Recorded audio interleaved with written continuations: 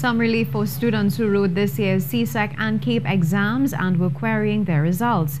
The Caribbean Examination Council, CXC, has granted a 50% waiver of the review fees for the exams, among other things. Students in Trinidad and Tobago, as well as other countries in the region, had complained about inconsistencies in the results. The Ministry of Education had taken up the students' cause. Cherrylene Lewis has more in this report. Confirmation from the Ministry of Education in a release on Wednesday afternoon that Caribbean Examinations Council has agreed to a 50% fee waiver of the review fees for the CXC exams and to remarking reviewed scripts, not simply retallying. The ministry says CXC has also agreed to abandoning the possibility of grade diminution, a reduction in the review fee to US $15, and the expeditious turnaround time for reviews.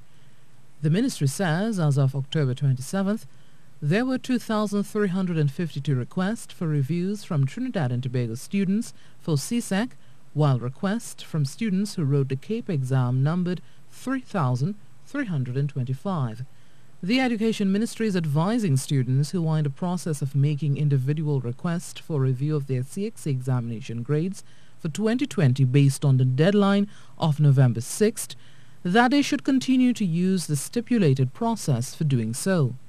The decision by CXC follows a meeting with Minister of Education, Dr. Nian Gatsby-Dolly, and other regional ministers of education on October 19th to discuss the numerous queries about the exams and the report of the independent review team appointed to investigate the matter.